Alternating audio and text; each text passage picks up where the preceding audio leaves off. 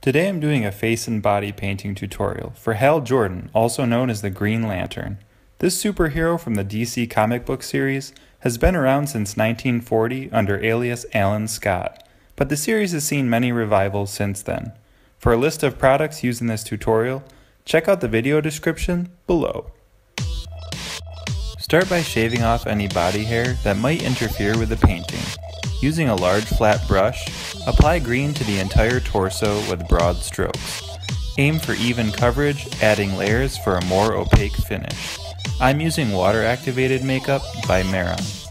Create a crisp edge for the costume you're painting on. I stopped at the middle of the neck because the Green Lantern only has a mask covering his eyes. Now add the Green Lantern logo by painting a white circle in the center of your chest.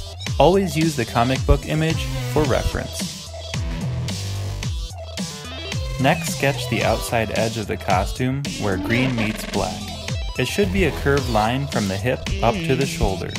Use white so it can easily be covered, and do the same on the opposite side. Begin applying green along the edge with a flat brush.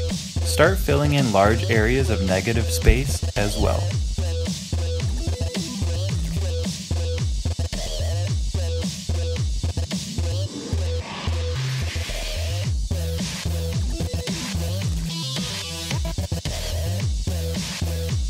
Once you are satisfied with both sides, fill in the white chest circle.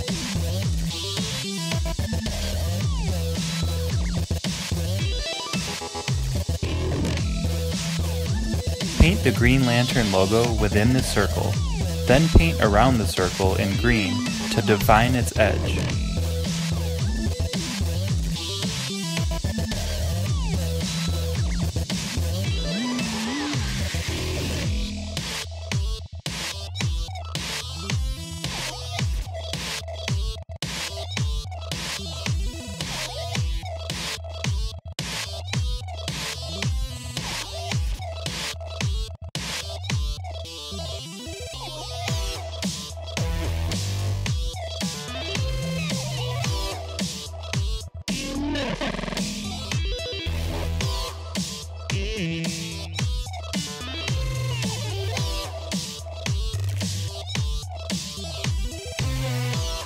Add the second series of costume edges along each shoulder.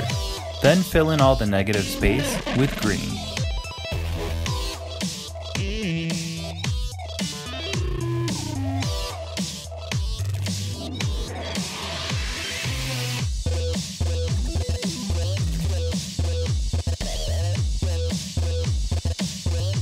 Next, add muscle details in black to the abdomen, chest, and shoulders.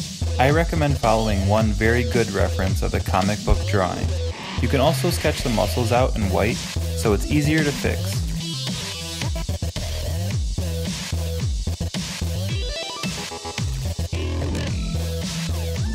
Add a white highlight at the top of each ab and blend down into the green. This punches up the contrast and makes the muscles stand out. Time to pump you up. Now paint on the eye mask. The mask runs diagonally to a point at the tip of the nose. It also has two edges that come to a point near the temple.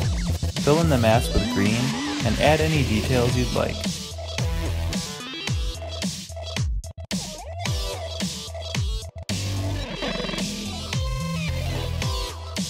Finally, apply fair foundation to the face with a makeup sponge. Add some black lines along the contour of your chin, nose, and lips. Your look is complete. Don't forget to comment, subscribe, or request a look you would like to see.